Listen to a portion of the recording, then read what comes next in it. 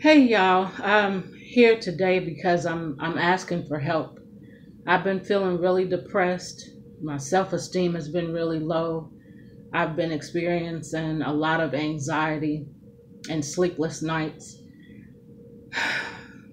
because there's been a couple people bullying me, and they've been talking down to me and humiliating me and insulting me and making me feel like I there's no reason for me to live. I'm really having a hard time and I'm asking for help. Listen, I just want to say for those of you that may have been experiencing this or may have experienced it, it's not the end of the world. I know it hurts and I know it's painful. Myself have experienced those things. I have experienced a lot of bullying. But I am here to tell you that when you ask for help, you should be able to get help. If you are one of those people that stand on the sidelines and see somebody experiencing those effects of bullying that I said, depression, anxiety, low self-esteem, those things that I said earlier, if you see that, talk to people. Mental health is real, and some people cannot deal with it, so they commit suicide.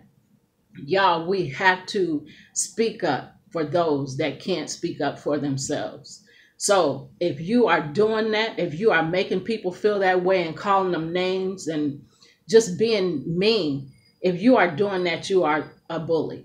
If you're on the sidelines and you're watching it and you're not saying anything, you may as well be agreeing with it because you're not speaking up and helping that person. I don't know how you might feel if you find out that person committed suicide because they couldn't withstand the pressure, but you didn't speak up for them. They couldn't do it for themselves, and you saw that. So it's our job to speak up and to help the person that's experiencing those things. If you are, if you join in with the bully and you start calling them names and insulting them and humiliating them, you are a secondary bully and you're not helping the situation. Again, mental health is real. I ask y'all to, and the mental health hotline is 988. So I ask you to speak up and help those that you see are vulnerable and fearful and can't speak up for themselves. We have to help each other. So this is Breaking Bullying News with Stephanie, and I will see y'all back. That's the news for this week. Watch out for other people, help them, speak up on their behalf. I will see you next week on Breaking Bullying News with Stephanie. Take care and bye for now.